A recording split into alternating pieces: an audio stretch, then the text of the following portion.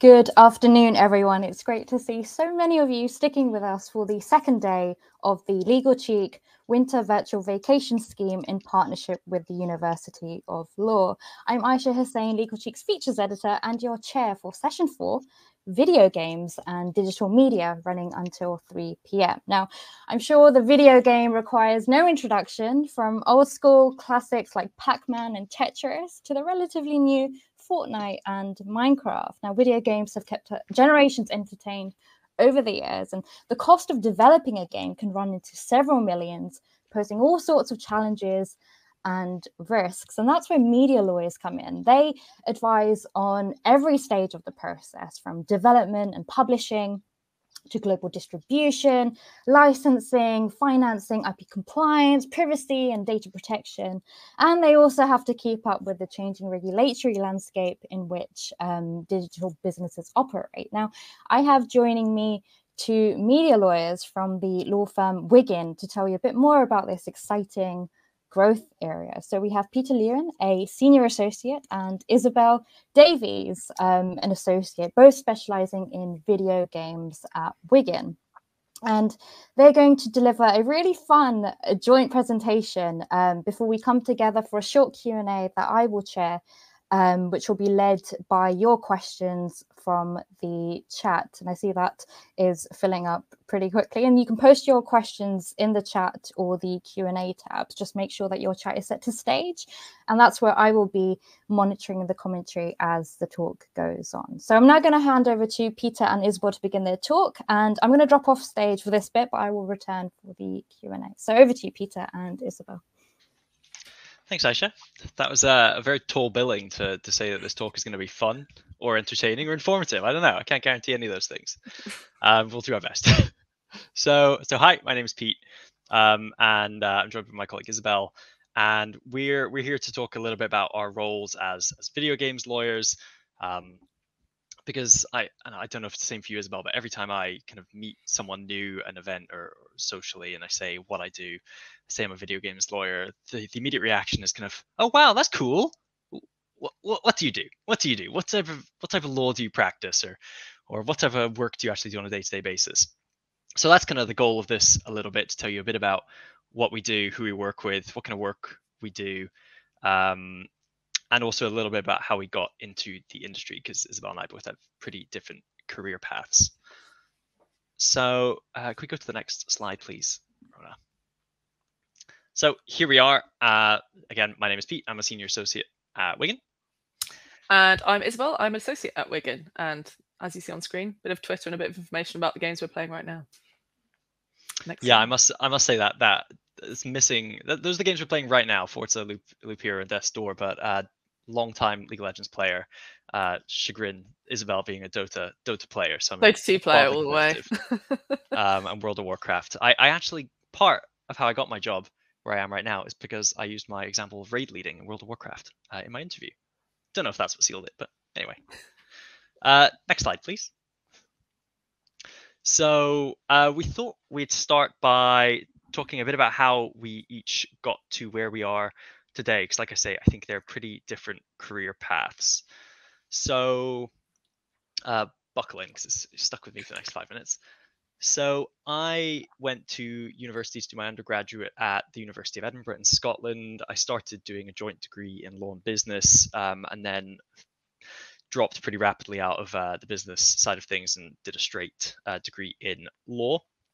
I basically didn't do any commercial focused subjects or company law focused subjects at university. I did a lot of medical jurisprudence and international dispute settlement, criminal law. I don't environmental law. Don't quite know why. I guess I never really thought I was going to become a practicing solicitor. I didn't think I'd become any other type of lawyer, but I don't know, just enjoyed those subjects. So I kind of got to the end of my degree, and I hadn't focused on commercial work much. But I was lucky enough in I think it was my second year, to get a training contract at a firm called McGregor's back then. It's a Scottish firm in Edinburgh. So I was pretty lucky that from about second year onwards, I pretty much had the next 4 or 5 years of my life planned out to finish my degree, do my diploma, do my training contract, and go on from there. And then McGregor's eventually merged before I started my training contract with Pinsent Masons. Pinsent Masons, the very large kind of international law firm, big presence down in London. And in my training contract, I did a whole bunch of different seats in, I think it was energy, property, pensions, litigation common at a company called Mercer. And then I got to my final seat, which is in intellectual property, which I was really excited about because it's something which is closer to my kind of interests. But I realized that I didn't actually know anything about intellectual property. I never studied it at university. I didn't know the first thing: copyright, trademarks, patents, whatever. So I wanted to teach myself about it before I went into that seat, so I don't look like an absolute blonker. And I figured, well, if I'm going to learn about something, I might as well. I always found the best way was to kind of deploy that knowledge. So I started learning and writing blogs on video games related matters. So YouTube, fair use issues, disputes that are coming up around copyright and trademarks in the games industry. So I started writing a blog, and then again, I created a Twitter profile and started tweeting it out to people that I was Googling and finding were games lawyers. At the time, I didn't really know that was a thing. So I just started Googling games lawyers and finding their Twitter profiles and tweeting it to them. And everyone was very kind. It was like, oh, it's very interesting. Probably never read it. But there was one guy, a guy called Jazz Purewall, who did take the time to read it. And I sent him enough posts over a long enough period of time. And one day I saw that he was tweeting about being particularly busy, and he wished there were some more budding video games lawyers out there that would come join him. So I think he was saying that a bit flippantly, but I took it very literally, and I sent him my CV, sent him some of my blog posts, and I was like, you should hire me. So over about, I think he got back to me and was like, I'm very busy, very great, lovely to meet you. I'll have a think about it. Pestered him for like 6 months, and then long story short, kind of bullied him into giving me a job. So I finished my training contract at Pinsent Masons up in Scotland, and then came down to join this guy called Jazz, who I found on the internet, who was doing video games law at his own firm that he set up called Purewall & Partners, to go down and become a video games lawyer. So I'm quite a risk averse person, but looking back on it, it was undoubtedly the best thing that has ever happened to me career wise, because Jazz and Purewall & Partners was kind of a fantastic, I mean, I was going to say stepping stone into the industry, but it was not just a stepping stone. It was a fantastic place to kind of learn and grow as a lawyer. So I was there for about five to 6 years. And then last November, Purewall & Partners was acquired by Wigan. So that was November. And ever since, Isabel and I have been part of the Wigan Games team. And we've essentially combined the entirety of Purewall & Partners with the existing team at Wigan. And now we've got an even larger games team. And that's it from me. Yeah. So on the flip side of kind of Pete's journey into games law, mine is a little bit different. So I did law at the University of Nottingham, and similar to Pete, I kind of was, taking various modules over the course of my degree with no kind of real clear direction. And in my second year, I basically got heavily into student radio and student journalism. So I was doing like a film and games related radio program at university, and I was also like writing a lot of film reviews and game reviews for my student magazine. And to be honest, during my second year, I was kind of committed to becoming a radio presenter. And it wasn't until my third year I kind of had this brainwave of maybe I could combine this kind of media experience that I've picked up over the course of uni, my law degree, and my love of games. So as I said, it wasn't until my third year of uni that I was kind of even thinking about actually committing to law and trying to essentially carve my kind of games law career path, which, as Pete highlighted, there weren't a huge amount of people exclusively doing games law back in, this was 2013, so 7 or 8 years ago. So it's a pretty niche field to kind of want to get into. But ultimately, I was like, I love games. I know a lot about games. It's a growing industry. I think it's going to be like a good thing to try and carve a career path in. So at the end of, I finished uni and I basically applied and got an internship at Disney Interactive in their commercial and business development team. I went through the exact crisis that I know a lot of students go through, which is you finish uni and you have zero in practice legal experience. And you want to get it, but no one's going to give you a job unless they, you have the LPC already, or you've already worked for a paralegal for 5 years, which is obviously very irritating when you're 21, fresh out of uni. So the next best thing for me was getting kind of, I thought, if I got kind of BD commercial experience at a games company, that kind of feeds in quite well to the legal side. And ultimately, once I started that job at Disney, I kind of turned around and said to my boss a few months in, can I do some legal work on the side, if I've got time? And he was very, very open to that. So I actually managed to get a fair amount of decent legal games experience under my belt in that year as well, because my boss was essentially, wanted to kind of help me kind of become, a games lawyer one day. So that was, huge part of my kind of career, was having that great first boss that basically wanted to see me grow. And then my second role, once that year ended at Disney Interactive, I then got a paralegal job at King.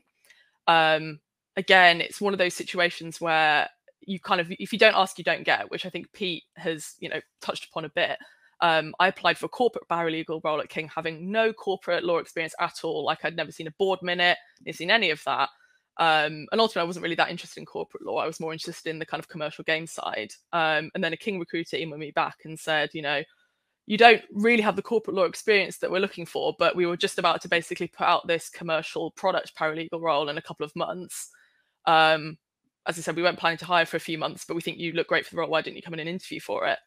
And then again, the rest was history. I just met the team. They really liked the experience I had at Disney. They liked my passion for games. And I managed to essentially secure this role that I didn't even know existed yet, which turned out to be completely perfect and exactly the kind of games work that I wanted to be doing. So I did a lot of work on, Candy Crush when it was kind of in its big kind of original peak era, 2015, 2014, and learned a huge amount from the kind of growth of mobile games businesses and free to play games. That was a great experience.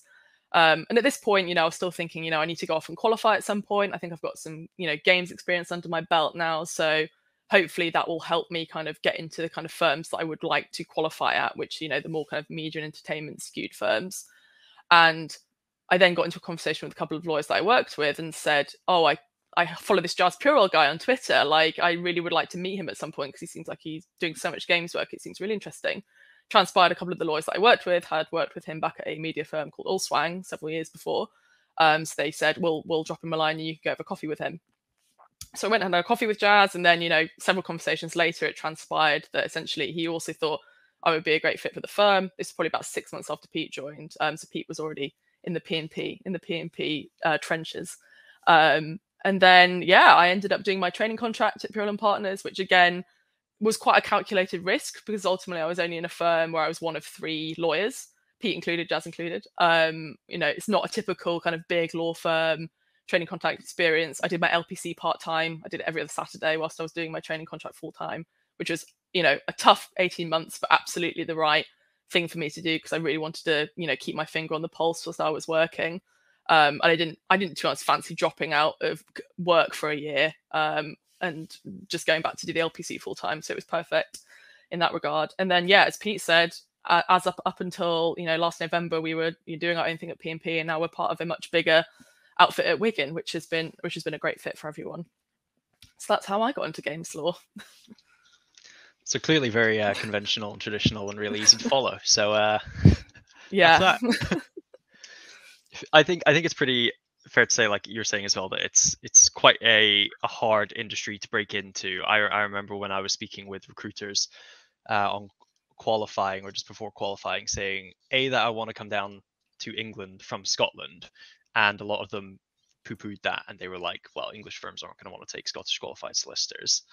And then getting into the entertainment space was incredibly competitive. I think I was going to say it was more so 5 or 6 years ago when we were both doing it.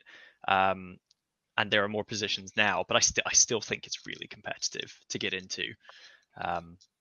So any opportunity you can kind of get to do work experience or any positions where you can take in-house roles or anything, they're kind of, if this is what you're interested in, they're kind of like gold dust. Yeah. And I think just being able to set yourself apart a bit does help. So I think like your blog, Pete, was something that really put you on Pete's radar, on your own radar, on Jazz's radar. Whereas for me, when I got my first job at Disney, my then boss couldn't give a monkeys if I'd done a law degree. He basically said to me like, oh, I went on your student radio website and listened to one of your podcasts about, games. And I was like absolutely mortified at the time that somebody had gone and looked at that. But that was something that got me that first interview, and then had a conversation from there. So I think those extracurriculars that you do, those kind of contacts that you make, really do kind of span a long time. Yeah. All right. Should we get into the what we actually do? Yeah, and probably a bit more about Wigan as well. And Wigan, yeah. Can you go to the next slide, please? Thank you. Yeah, so just at a high level, because I appreciate we've barely touched upon Wigan, but it's been an absolutely great home for us Pure and partners lot. As I said, they've got an incredible existing games team. Now we're band 1 ranked for video games and just media and entertainment altogether. They've also got, probably the best film and TV team in the country at Wigan. Same for gambling. They do incredible gambling work. So it's a real like meeting of minds in terms of all these different sectors under the Wigan roof. There's some other interesting facts there, like we're the largest dedicated games practice in Europe. We're the only law firm to represent all 6 major Hollywood film studios. So it is incredible quality work at Wigan across the board. Even if just games isn't your the thing that you love the most, there's all this other fun media and tech and gambling work going on as well. Next slide. Sorry. So yeah, I mean, this is where this presentation normally starts. But so going back a bit, what do we actually do? When I say I'm a games lawyer, this is pretty much the first reaction that people give me. They go, "Oh, you just play games all day." And I wish people paid me to play games all day. That'd be fantastic. And it does come up occasionally in the job. One of the things we'll touch on a little bit later is kind of content clearance things. But no, unfortunately, it's not just playing games. A large part of it, honestly, is being a bit of a firefighter. A big part of the job is kind of helping clients resolve things when they get a bit messy, whether it's a commercial dispute or a trademark matter or a data protection matter. So usually dealing with things when the house is on fire a little bit. But there's also a kind of side of it where you're trying to stop that from happening. So you get involved in things before they become problems. But yeah, it's not all just playing games. And I guess one of the things I probably should have clarified at the start is Isabel and I, we're just video games lawyers. Like I think we're it's quite a unique opportunity that we have, is that 100% of what we do, both at Pure Law Partners and at Wigan, is we work exclusively in the video game space. We're not general media lawyers. We're not kind of tech lawyers that do a bit of games work. We are 100% day in, day out video games, which I think is one of the things that gives us the what is the term used that was always when you're bandied around when you're doing training contract applications? Commercial awareness. We've got incredible commercial awareness about the industry because we live it and breathe it, and we both really love the industry as well. Next slide, please. So who do we work with? So again, it's all in the video games industry, at least within our team. Wigan obviously works with much wider clients, but in the games team, we work with anyone from game developers to game publishers, and those are the people that kind of distribute the games and do the marketing for games that other people are making. We work with the likes of distribution platforms, so you might know like Steam or Epic or GOG. And clients within those kind of buckets can range from really, really small micro indies to, which is basically a couple of people making a game, all the way up to really large. It's called AAA. I don't actually know what AAA stands for. It's just amazing. No, I'm sure there's something else. But AAA is kind of like the highest tier of quality games, the big blockbusters, the hundreds of $1 million games. So we work with clients across the whole spectrum. You can see some of those on the screen here. And that really keeps it quite exciting because it basically means you're working with startups to some of the largest companies in the world. And the type of work that we get involved with really ranges drastically client to client. Next slide, please. So just to kind of give a bit of context, I know me and Pete have touched upon this already, how it's a growth industry, but I think it is always useful to see like a couple of stats in terms of where the industry is going. And obviously this year in particular has been quite a unique year for games because even though year on year, it has been growing massively. The pandemic was quite a unique year in the sense that games is probably one of those few industries that actually did benefit quite a lot from the pandemic as more people stayed home, bought consoles, people were using it to stay in contact with friends and family when people were, unable to travel and see friends and family. So this graph shows, I mean, it doesn't show 2021, but that will probably be like a pretty big jump. But 2023, the total market, global games market, is anticipated to get to 217 billion, which is obviously just phenomenal amount. And by a lot of metrics, the games industry is by far the biggest media and entertainment industry in terms of revenue coming in, and it will probably continue to do so over the coming years. Next slide, please. And then this kind of just shows it a little bit more of a granular basis by country. So I think the interesting stats here, in particular, the kind of the year on years below the revenues. So all markets across the globe are growing in terms of games revenue. The biggest growth market is actually the Middle East and Africa. I think in Southeast Asia in particular, we've seen a huge amount of activity in the last couple of years, particularly as essentially better mobile phones that can handle better games are getting rolled out a lot into these markets. But I think, again, on the right, 49% of all consumer spending on gaming in 2020 will come from the USA and China.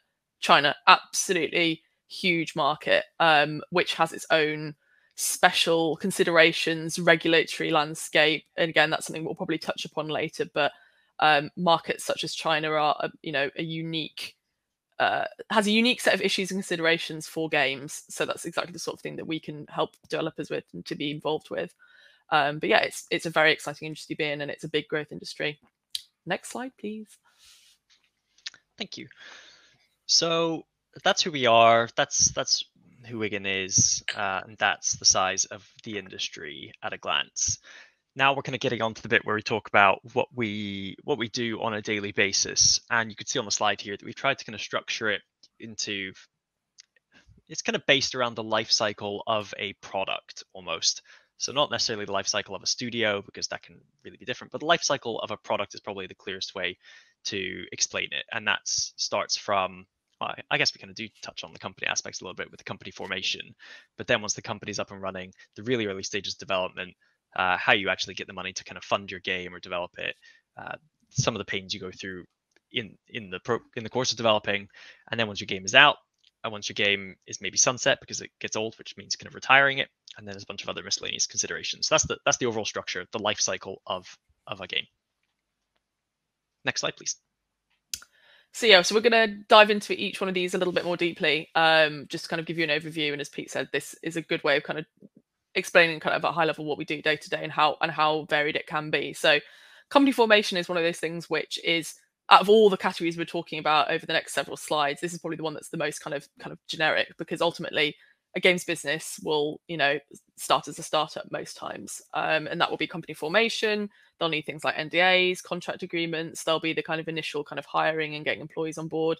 There may be slightly more novel situations where you're doing things like via maybe a JV or having a subsidiary of a company that's being spun out into something else. But even company formation isn't shy to game specific issues. We've come across situations where companies have been spawned out of a university project, which has its own IP considerations. Does the uni own the product? Do the students own the product? And game jams as well is another very interesting topic here. You get basically developers coming together and making a game over 2 or 3 days, but unless they've set out in advance who's going to own that game and what's going to happen with that game going forward, that can cause a lot of issues. And then, as I said, more generally, there's of course like tax and corporate considerations about how things are set up that you have to think about for games businesses. So there's a huge amount, even just straight off the bat, even sometimes before the game development is even started, that you have to kind of get in place and try and get right to best protect the business, essentially, and hopefully what will be a successful game. Next slide, please. Cool. So you got your company and you're actually starting development. So our kind of involvement here will, like I say, really depend on the type of client that we're acting for. If you're working for one of the large internationals, you're obviously not going to be doing a lot of kind of really early development work, because they're gonna have all this down pat already. So particularly when we're working with indie small studios, we'll be doing a lot of the really early development kind of assistance. And so that could range from anything like you'll see the picture here. There's an engine of a car, and that's referring to the game engines that these games are built on. So a lot of games companies don't build the kind of operating system of the game on which it's built. The kind of it's kind of hard to describe what a game engine is. It's kind of like a the framework you develop the game in. Yeah. Think of it like Microsoft Word. Like, you don't build your own Microsoft Word, but you build the contents of the document that you're writing on. The game engine is kind of similar wrapper of tools and tech that you use to make a game. So there'll be various different license agreements that you've got to review and negotiate, all the different kind of financial arrangements for the different game engines. There's kind of 3, 4, 5, 6 main ones out there. And then you'll have to look at, in the bottom left, there's a picture of the Unreal Engine marketplace. So sometimes there are marketplaces out there where people just make assets specifically. They're not making games, but they make assets for other people to put into their games. So that could be anything from an art asset or a music file or a font or anything like that. And then sometimes they sell them through marketplaces, usually run by the engine makers, the game engine makers, or sometimes they just distribute them via their own websites on the internet or Patreon or whatever. So sometimes you've got to get into the nitty gritty of looking at the license terms to make sure you've actually got the right copyright licenses, whatever, to put that in your game. Then there's also licensing in content. So that'll be one of the first things you do if you're making a licensed game. So if you're making a Star Wars game, for example, Disney's quite prolific with its licensing. It's going into its kind of new stage now of licensing out its intellectual property. So that'll be one of the first things you absolutely got to do, is make sure you've got the license to do it. And that'll be that'll be a really long, involved process with any major IP owner to think about things, what part of the IP you can use, which parts you can't, how much creative control they want to have over it, what say they have over what direction your game takes. Tons of different things. That'll be a really important agreement. And then the last two pictures are some just examples of what we call in the industry like content clearance. So that'll be things like, the picture on the top right is from a game called Watch Dogs Legion, and that was a game that was made by Ubisoft, one of the big French studios, and it was set in London, and they had like almost like street perfect recreation of London, from all the like monuments and the famous sites down to kind of graffiti on the streets, and not the actual graffiti, but the phone boxes in the right places. It was kind of wild. So we didn't do the work there, but they would have had to go through a content clearance exercise to see what can we actually put in the game and what can't, because you'd be surprised about the rules that are kind of attached to famous monuments in different countries, and it's really quite different. And then the last example here, it's just an indie game was made using Renaissance paintings, and the kind of, again, we didn't do the work there, but a question they would have had to think about is, are all these pieces of art in the public domain? How do those rules work in different parts of the world? How long is the copyright before it expires? So content clearance stuff. Next slide, please. So the next fun slide is funding. So there's kind of 5 broad categories that we've kind of summarized there. But essentially, the ways that you can go about funding a game or a project can vary massively, and it's that kind of pool is only kind of getting bigger as the industry grows. So publishers are a great example of an agreement that we see very often. We tend to do work on the developer side, so we represent the developers in their negotiations with publishers. And broadly, a publishing agreement is kind of like a project finance agreement. The publisher is basically agreeing to fund the development of a particular game, and that may be all of the publishing, all of the development funding, that may be just part of it. And the kind of size and what publishers do can vary massively. Some of them are known for being, absolutely pro marketeers. They know exactly how to market your game. Thus, there are some publishers that are very well known for just publishing specific types of games. So if, for example, you're developing a really niche PC strategy game, there may be certain publishers that you would love your game to be ideally published by. So that's the sort of intel from like a commercial awareness perspective that we've picked up a lot over the years, because developers now come to us and say, we're talking to these 3 or 4 different publishers, what do you think of them? But then of course we're there to actually advise them on the actual legal agreement of that as well, and that can be a pretty lengthy process depending on how involved the publisher wants to be in the development process, what other services they're providing, not just marketing, but it might be QA, it might be localization of the title. It might be helping ports of the game, which essentially are, you develop the game, say, for PC. How do you get that on Xbox and PlayStation and all the other platforms? So that can vary massively. And publishers we see, as I said, of all sizes and all shapes. And, there's a lot more indie publishers nowadays than there used to be several years ago, which are kind of smaller publishers that maybe have a bit more of a niche. But we see, games doing hugely well out of even the smaller publishers now. The grants and funds is also a very interesting one. There's government grants available to games companies. So in the UK Games Grant is a very well-known grant that a lot of small indie developers can apply for. And then again, there's been a growth in kind of funds from some of the larger games companies. So, for example, Epic Games has a kind of development fund that it gives out to developers. Again, the kind of key stuff here is, what are the restrictions, or what are the kind of strings attached to that commercial engagement for those grants and funds. So then again, that's one that we would become involved with in terms of looking at those terms. Crowdfunding is a very interesting one. And crowdfunding is one of those areas that has slightly fallen off the radar a bit. It's definitely fallen out of favor, I think, a little bit. It's still very popular for board games, but for video games, I think it has become less common.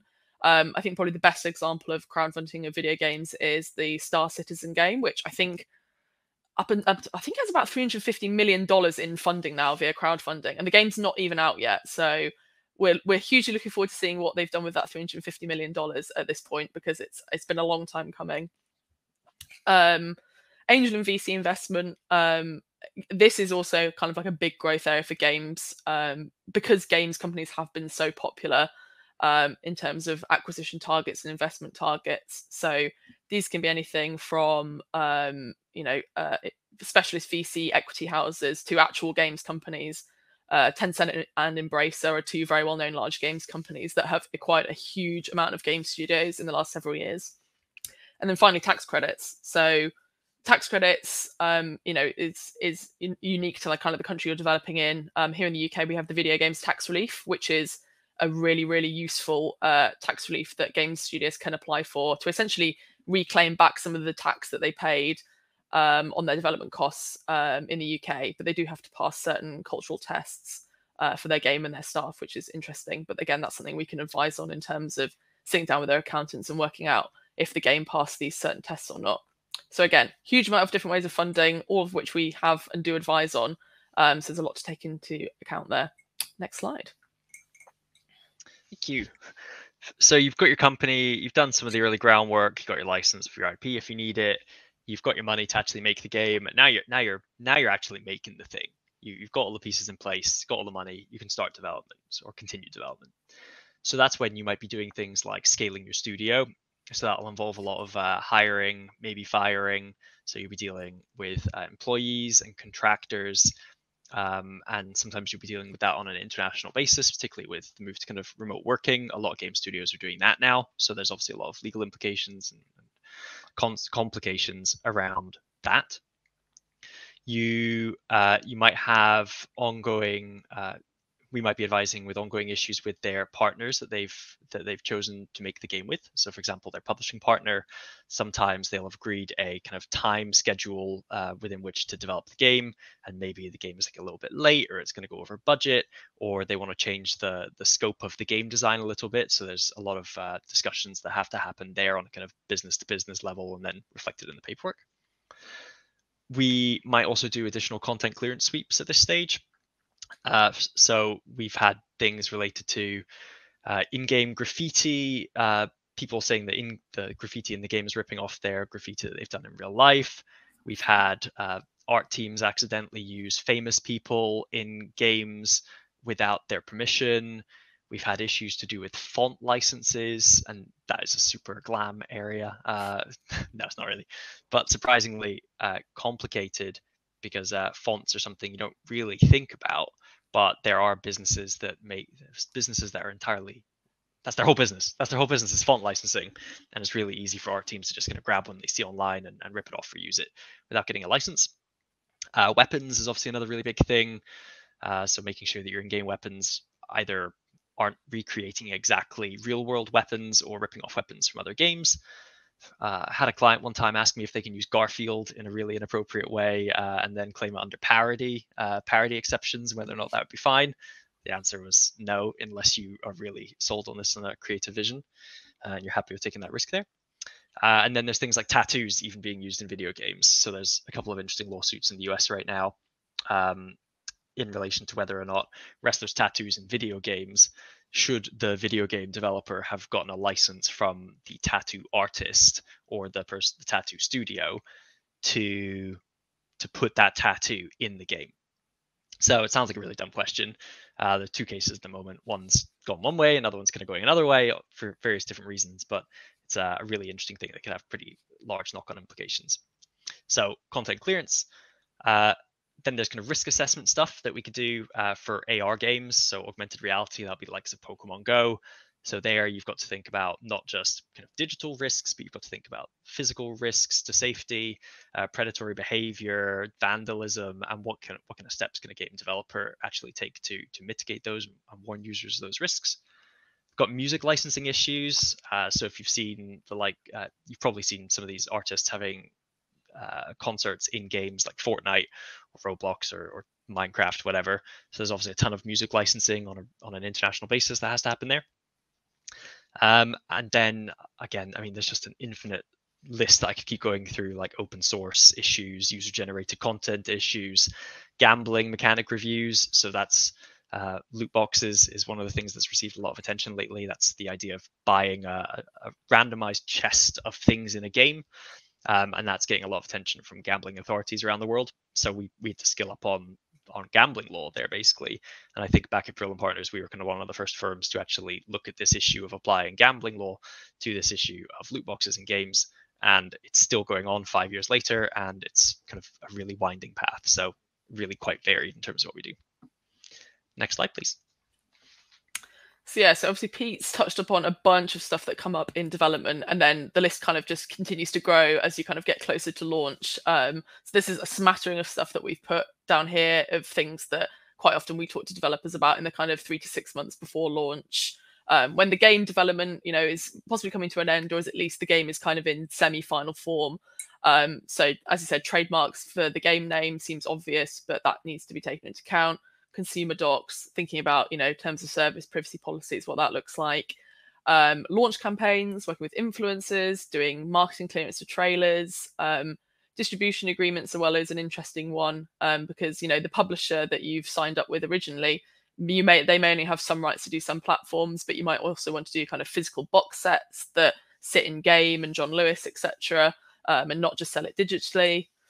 Age ratings continue to be fun in games as well. That varies depending on the market and can vary in terms of what forms you're having to fill in and what kind of what content is problematic in one country may not be problematic in another country, so that can make things a bit tricky. Content clearance, as Pete said, it's an ongoing piece, content clearance, but again, you obviously want to do probably another sweep once the game's a little bit more in its final form. Otherwise, you can clear things and then they later get removed from the game. So then you have to kind of do that exercise again. And that can be anything from intellectual property. So as Pete said, copyright infringement issues, but then that can also be consumer and regulatory issues, particularly in free-to-play games where the monetization is kind of built into the game. Data protection is becoming more and more important. Obviously, with the advent of GDPR a few years ago, that's something that games companies are having to be way more alive to than they were even 5 or 6 years ago. And player protection, particularly games for kids, as we put here, this is becoming more of a live issue. For those that are interested in kind of tech and online regulation more generally, you'll know that there's a general push towards kind of online safety and protecting kids. So that will probably continue in that kind of direction for years to come. And then spoilers and leaks is an interesting one. Dealing with, game copies that have fallen off backs of vans a few days before they're supposed to be out and people are streaming them on Twitch in advance is always an interesting topic to deal with. And it's a bit more fast-paced than some of the other stuff we do, but thankfully it doesn't come up too often. Next slide. Thank you. Conscious of timing here, so I'm gonna canter through these so you've got time for Q&A. So once your game comes out, it's going to be in the public's hands, and that leads to a bunch of other issues that you have to deal with you didn't have before. So live operations is kind of the long tail of the game, continuing to support the game after it's come out. That might be new content, fixing bugs, which obviously involves a bunch of work on the developer side and maybe other partners. There will be customer issues, so customers can complain about misleading or false advertising. We've had issues to do with gaming addiction. That's particularly a big issue in China at the moment, or parental controls. That kind of touches on Isabel's point about child protection and also privacy. We've even dealt with issues about what's the responsibility of game developers when it comes to people talking about suicide in their games. Do they have an obligation to kind of report this to authorities or police or do anything about it? So then there's ports. That's, like Isabel said, taking your game to another platform, getting other partners to help with that. There's new territories. So your game might come out in some parts of the world, but you can't get it out in other parts until later. China's a great example. Ginormous market, very, very complicated. It was basically the largest market But now it's becoming one of the most closed off and actually restrictive to actually get a game released there, because to get a game out on mobile or basically any other console, or almost basically any other platform now, you have to get approval from the state regulatory authorities, and that can take upwards of years. And there's priority given to Chinese games. Even Chinese games have to get approved, and Western games are just kind of on the back burner. So huge opportunity, but incredibly difficult to get your game out there. Monetization. So things like the advertising authority will tell you how you've got to sell your game, including to children and adults, different things for different ages. And then there's streaming, merchandise, and esports, but I don't have time to get into any of those. But those are all kind of things that are kind of other activities that you could do when you've got your game out.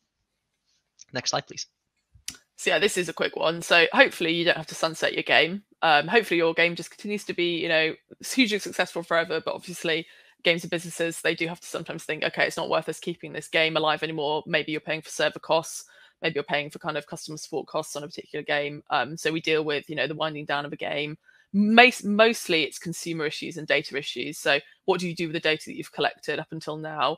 And how do you essentially handle customer complaints, refunds, etc.? What does that look like? Because you ultimately want to do it in as fair a way as possible, in a way that's obviously legally compliant. So we obviously help with the wind down of a game as well. Next slide. So I think this is our final slide. This is like our catch-all bucket. So again, we'll kind of just whip through these. So infringement in DMCA comes back to kind of intellectual property. We obviously deal with things like clone games. So sometimes, in particularly on mobile, we'll have a game developer release a game, and then somebody in another country basically completely copies that and releases it. So we deal with the kind of DMCA takedown matters, increased regulation. Have touched upon this already, and this is becoming an increasingly large part of at least my role, which is dealing with the fact that there's just more laws coming in for tech and games that impact how games companies can develop and sell their games. So that's continuing to be an interesting area. And then gamification is an interesting one again, because ultimately, you get health apps nowadays that have got elements of games or interactivity in them. You've got companies like Netflix doing kind of interactive stories on their platform and getting into games. So even though, most of our work is very much in the core games industry, there are other sectors out there doing gamesy things that they need their advice on as well. Yeah, and then we've got the likes of crypto and NFTs. Couldn't do a talk without mentioning NFTs. I'm surprised Metaverse isn't in here as well. We really missed a trick. Oh no, okay, yeah. Crypto, NFTs, and Metaverse as well. Throw the buzzwords in there. It's just buzzwords, yeah. A lot of that. So blockchain, I think is getting a lot of attention lately. It's getting a lot of investment. Games is going to be one of the areas where I think it's going to be most rapidly deployed. So understanding blockchain and the various applications of it, like NFTs, super relevant to what we do. It's a very complicated space, very evolving space, and people are moving very quickly in it. So it's quite a tricky one. Unions. So there's been a bit of a Me Too movement, I think, over the last couple of years in the games industry. At a number of the large games developers and publishers, and I think that's pouring quite a lot of fuel on the fire towards employees unionizing in the industry. Historically, hasn't really done too much in this space yet. Some countries have, but not kind of the UK, Europe, and America. But we're starting to see the embers of that. Is embers the start of it, or is the embers the end? We're starting to see the beginnings of it, I think. And then M&A. So no surprise, tons of money in games. Everyone wants to get in games. So there's just a huge amount of both M&A and also investment going on in the space. I think Isabel and I are probably working with our corporate team on 5-6 plus games deals at the moment. Like I say, across acquisition to selling to investments. So very active, and our role there is really supporting the corporate team. I mean, it can really range, but not doing things like the full share purchase agreement or the asset purchase agreement, but helping with kind of game specific elements of that, sometimes the due diligence, and also looking at specific sections of those corporate documents. Next slide. And I think that kind of wraps it up. Yeah. Any questions? I think we're going to get on to questions, but Isabel, like if we had to, I don't want to touch on the toes of the question too much, but I think it's pretty fair to say that it's a really varied role, which probably changes quite a lot depending on what firm you're at. But because we work in games 100% of the time, and we touch on a lot of different areas. We do a lot of commercial work, a lot of regulatory, but also a kind of smorgasbord of everything, right? It kind of comes back to P&P when it was just the three of us, and we did everything. Jack of all trades, yeah. Jack of all trades, yeah. Master So of on all. that note, thank you very much, Peter and Isabel, for that very interesting talk.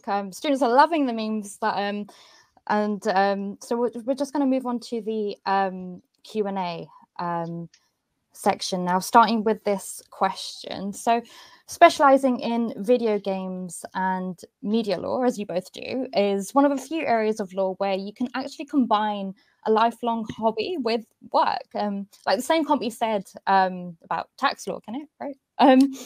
But how do you go about gaining experience in what, Peter, you described as a very competitive industry? A few students have been asking this in the chat. Yeah, so a lot of I speak with quite a large number of students and people in their training contracts, because I like to give back, because I know how bloody difficult it was. And I get what I see quite a lot of the time is people go, it's a really exciting industry to work in, but it's almost somewhat of like a surface level interest in games, because it seems kind of exciting and sexy and a little bit different. And I think it is a lot more exciting than a lot of areas of practicing law. But when you dig a little deeper and you go, okay, is this actually what you're kind of really passionate about? Do you like games outside of work? Do you find them interesting on a personal level? They're not always. It's not always deeper than skin deep. But if you are kind of really interested in the industry, then you'll kind of do whatever you can to scrape any little bit of connections you can make here and there. I mean, Twitter is great. I think all the games lawyers we know are on Twitter, or a bunch of them are. So engage with them there. Attend a lot of events. So in London, for example, outside of COVID, there's an organization called UKI. It's the games industry trade body. They used to put on a bunch of events that you can kind of go along to. There's games conventions all throughout the country that you can go to, and basically anything you can do to show that you've got an interest outside of saying, you basically show, don't tell, is the best way. And there's tons of ways in games that you can do that. Great, thanks for that, Peter. And there is, of course, the Wigan training contract that launched a few years ago. Could you maybe tell us a bit more about the training contract at Wigan and maybe some of the work that trainees can get involved in? So obviously neither of us actually trained at Wigan. So we're very much seeing it from our kind of own trainees' perspective. But it's a really varied training contract, because ultimately we've got all these different amazing departments, both from the actual sector experiences that we discussed, film and TV, video games, digital more generally, gambling, but then also we've got really excellent teams in, IP, corporate, litigation. So you end up having a very, very varied training contract. And it's also not, because we're not a massive firm, it's not a massive intake. So it has a real collegiate, friendly feel, the firm, which is, I think, one of the things that, for me, I was super pleased about when we were acquired, is that we kind of kept that kind of tight-knit feeling, even though the work was, doing this incredible work for a firm that's actually, relatively small compared to a lot of the, big behemoths out there. So I think it's one of those things that if you get a training contract at Wigan, you'll have a really interesting and varied experience. Great. So we've touched on training and work experience. What about skills that make a good media lawyer? Now, we've got a poll that's been running in the background that I'd now like to draw your attention to. You'll find it in the second tab under stage in the right sidebar. And the question for this workshop is, what is the most important skill for lawyers working in the digital entertainment industry? And you've got a range of options to choose from, and they are legal excellence, proficiency in all digital entertainment, commercial awareness, or a passion for gaming. I can see some of you have already voted, but I'll give those of you that haven't yet had the chance to vote to do so now. And we'll see what comes out on top. Okay, so it looks like the third option, commercial awareness, has come out on top with the majority of the vote, 52.8% voting this way. Peter, Isabel, what do you make of that result? To go first, Isabel? Yeah, okay. Commercial awareness is super important, because I think, as kind of Pete touched upon there, you have to be able to show rather than just tell. And just being into games and playing games isn't really enough to kind of just become a digital entertainment lawyer. I think legal excellence is probably still the most important one, because ultimately you have to be a good lawyer. I think, again, that's the thing that sometimes I think people can lose sight of is, yes, we're video games lawyers, but we are still lawyers. So we have to be good at our jobs, and we have to know exactly what we're doing from a legal perspective. Otherwise you're potentially in trouble. But I think commercial awareness and legal excellence are definitely kind of the big two ultimately. Do you agree, Pete? Or... Yeah, I'd agree with that. I mean, legal excellence is just assumed. Like whenever you're speaking with clients, they just assume you know what you're talking about. Commercial awareness, I think, is the real value add that we add in our roles, because we live and breathe the industry in our work life, but also in our personal lives. Like Isabel and I love the industry. Like in our spare time, we're kind of reading about the industry, people working in it, going on Twitter, reading games news. So I think the commercial awareness is super important, and I think it's the value add that not all lawyers in the space have quite as much of, because they don't work in the industry dedicated like we do. Just touching on what you mentioned, Peter, like a passion for the industry. I just wanted to ask, because a passion for gaming came out third in the poll, and a student, Dale Cornish, actually came in the chat earlier asking, is being a gamer prerequisite for this practice area? Because I find the law behind them interesting, so IP and international licensing, and the games themselves are a fun product, but I'm not a gamer. So what would your advice be to Dale? Yeah, I think it'll certainly help. I think it's really, really important to like the industry that you have chosen to work in, whatever it is. I personally cannot imagine being a banking or a finance lawyer, but I have friends that love doing that. So I think having an interest in it really helps. Is it a prerequisite? Not at all. I know a bunch of fantastic games lawyers that have an interest in games kind of because they work in it, but do they go away and play games in their spare time? No. I mean, a lot of them have got families, or it's just not super what they want to do, but they make it work because they are really great in their field, and they know enough to keep abreast of what's going on in the industry, but you don't have to go away and play games at nighttime. So I think it helps, but not a prerequisite. Great, thanks, Peter. Let's move on to a question about COVID. So how did the coronavirus pandemic and shutdown of industries such as retail and leisure impact the video gaming industry? I'm presuming in a positive way, given that we were all cooped up indoors and we continue to be. Any thoughts there?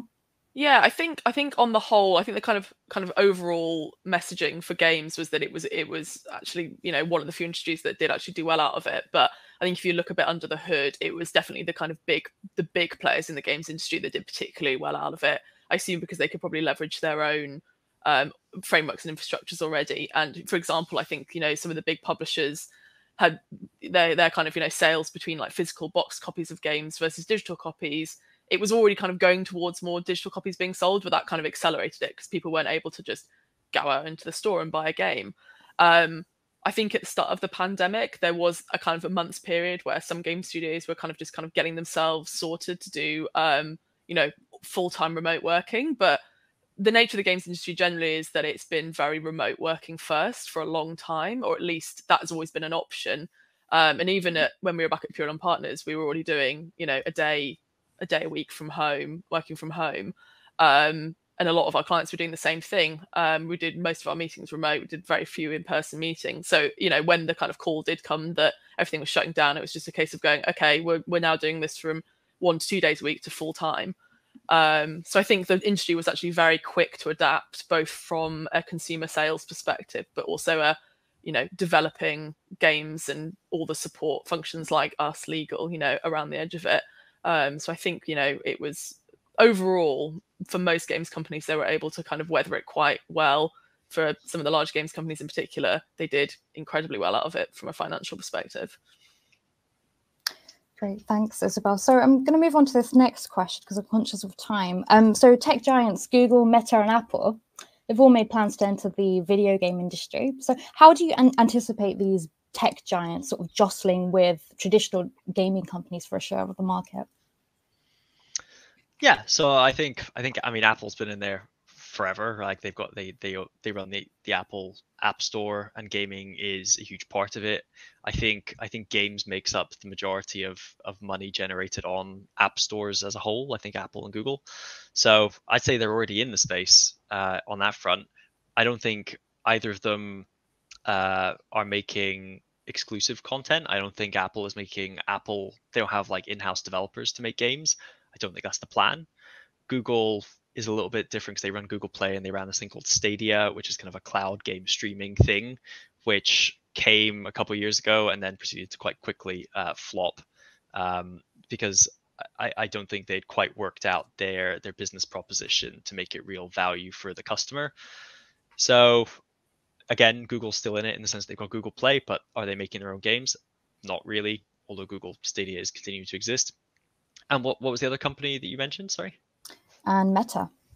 Meta. Yeah, I mean, Facebook's been there for donkeys as well, right? They had Facebook Gaming. That's not a new thing. That was one of the kind of the social gaming mecca. Yeah. Yeah, social gaming is absolutely huge.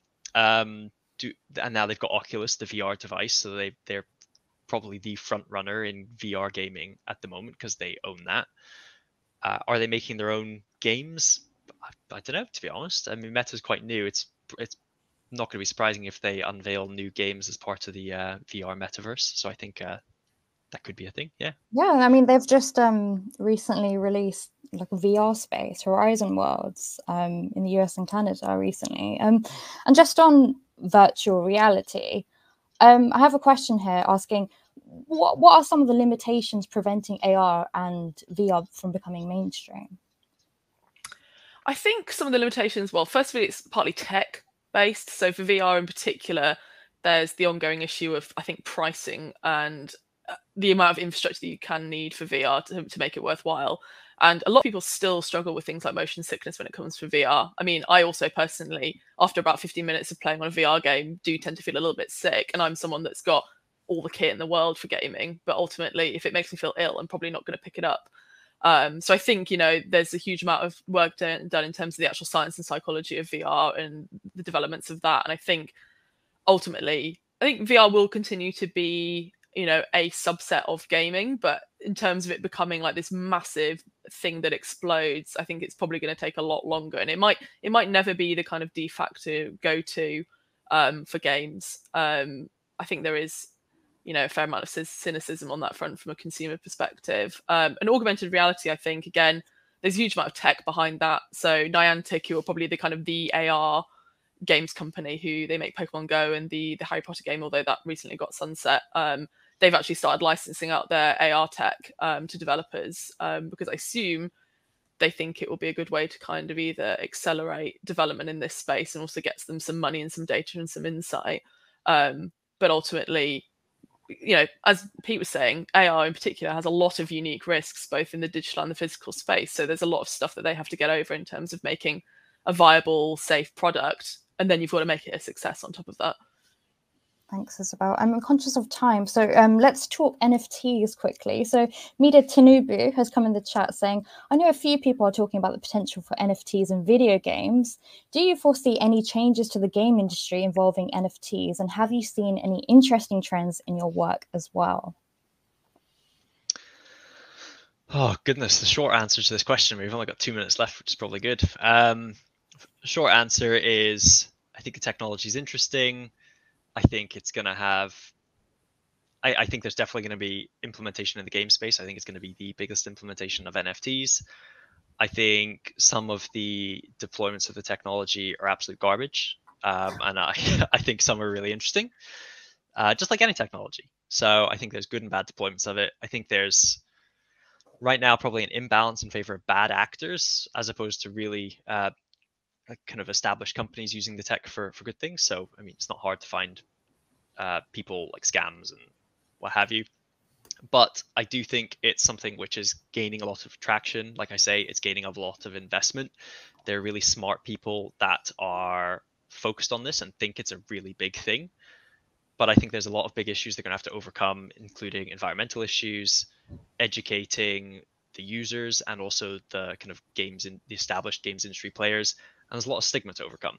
So yeah, great great potential if they can work out all of these kinks and find good value proposition and kind of comply with regulations and laws. Yeah. Thanks, Peter. So let's close with a final question from Amani Siddiqui. And that's, what's the most interesting work you've both handled in the last 12 months? Get an answer from both of you on this. So for me, I do an increasing amount of work in the regulation space. So there's been a bunch of different work responding to queries from a bunch of different regulators. I'm being careful with what I can say here exactly, but I guess one thing that has been quite an interesting development, I think, for the games industry has been the introduction of the Children's Code, which is a code that comes off the back of GDPR, and it came in last September. And it's kind of no secret that obviously the social media giants are kind of being looked at there, but also games, I think, is one of those industries that there has been a fair amount of focus on in that space. So there's been work around that, which I found really interesting, because it's ultimately very product driven, it's very game driven. So that's been good. And for me, a lot of my work is on the kind of commercial transactional side. So and if we're talking about last 12 months, I probably can't talk about anything that I've been doing, but I get to help a lot of really smart, cool developers do a lot of licensed games. And there's a whole bunch that haven't been announced, but I'm personally really excited to play them in due course. If I was to go back beyond 12 months, I think one of the kind of coolest projects I've done was working with Riot Games, the esports company, the maker of League of Legends, with their franchising of the European League of Legends ecosystem. So that was a massive project, tens of millions of dollars buy-in from a whole bunch of different teams all around the world to play esports competitively, and working with Riot to kind of structure that and figure out the terms of teams buying it was really cool. Amazing. Thanks very much, Peter. I'm afraid that's all we have time for, but thank you very much, Peter and Isabel, for your time today. We're now going to head into the networking. And just like in previous sessions, you'll get to video chat with each other for around 3 minutes or so at a time. And the speakers will also be heading there too, and you might be paired with one of them. So Peter and Isabel, please could you now make your way to the networking now? Okay. Just click the blue return button at the bottom of your screen. Thanks, everyone. Happy holidays.